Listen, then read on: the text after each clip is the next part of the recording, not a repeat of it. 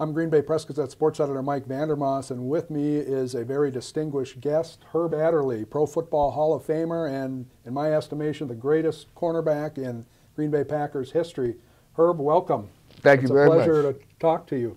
Thank you. Herb has come out with a book along with Dave Robinson and Royce Boyles called Lombardi's Left Side. Some really interesting information in there, and I wanted to talk to Herb a little bit about that and also about his Packers career.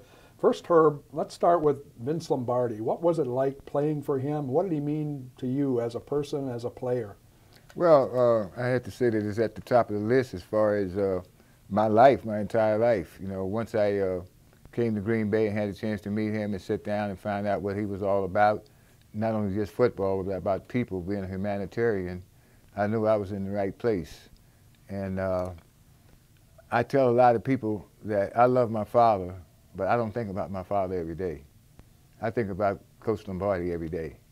And I don't wake up in the morning and say, now, what can I think about Lombardi told me of this and that? It's just something that happens during that day from the principles that he taught us and told us over and over again. Said someday after football days, it's going to help you. Preparation, hard work, self-respect, respect for others. It goes on, positive attitude. It just goes on that has helped me to be a better person and live a better life because of him. I know in the book, Herb, you talk about how Lombardi helped the black players on the team get integrated into the city, and he really stood up for the black players. Can you talk about that a little bit? Yeah, well, when I first came here in '61, none of the black players could live within the city limits. And all of them lived outside of the city limits, the few that was here, except for the great Emlyn Tennell. He lived at the Northland Hotel, which was the hotel that the visiting teams came in with black players, and they stayed there, so it was no problem. But the problem was that there were no black folks in Green Bay back then, and most of the people were afraid, I guess, to take a chance on being the first one to have a black person in their neighborhood or next door to them because they didn't know what would happen, because all the civil rights struggles were going on back then, and the Civil Rights Act, fair housing, and all that hadn't been passed, and nobody wanted to take a chance. So Lombardi found out the housing that we were living in. For example, Elijah Pitts, Willie Davis, and I, we lived out on Velp Avenue, and that was out in the outskirts of town. We were about 15, 20 minutes from Lambeau. And we had a one-bedroom apartment, and then on the other side of the building was an exterminator.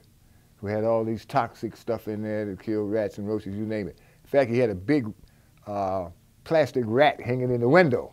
You know, that kind of scared me every time I went home and looking at this rat in the window. But it was like one bedroom. Willie Davis had the bedroom. Elijah Pitts and I flip a coin to see who would sleep on the sofa. And the losers slept on a cot in the kitchen.